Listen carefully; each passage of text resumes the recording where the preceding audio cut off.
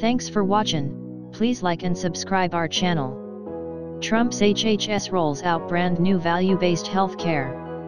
Health and Human Services Secretary Alex Azar rolled out a proposal for a value-based healthcare system, arguing for one that is more cost-effective and transparent than the current market for healthcare in the U.S.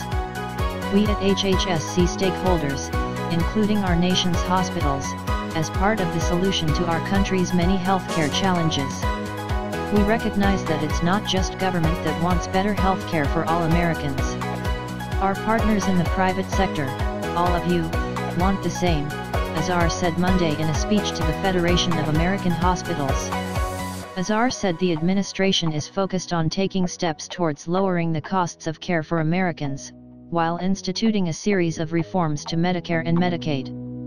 The administration also wants to add price transparency, a missing feature of the U.S. healthcare market, to allow consumers to shop around for the best price, like they would for virtually every other good or service. The 4 areas of emphasis are the following: giving consumers greater control over health information through interoperable and accessible health information technology, encouraging transparency from providers and payers, using experimental models in Medicare and Medicaid to drive value and quality throughout the entire system, and removing government burdens that impede this value-based transformation, Azar said.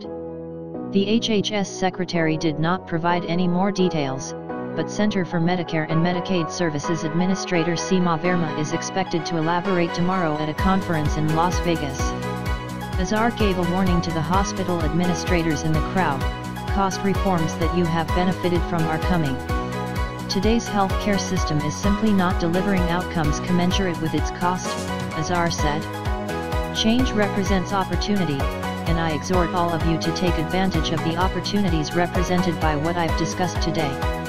Because I assure you, change is possible, change is necessary, and change is coming.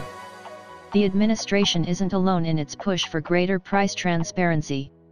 GOP sends Bill Cassidy of Louisiana, Chuck Grassley of Iowa and Todd Young of Indiana, along with Democratic sends Claire McCaskill of Missouri, Michael Bennet of Colorado and Tom Carper of Delaware, are pushing what they call a healthcare price transparency initiative.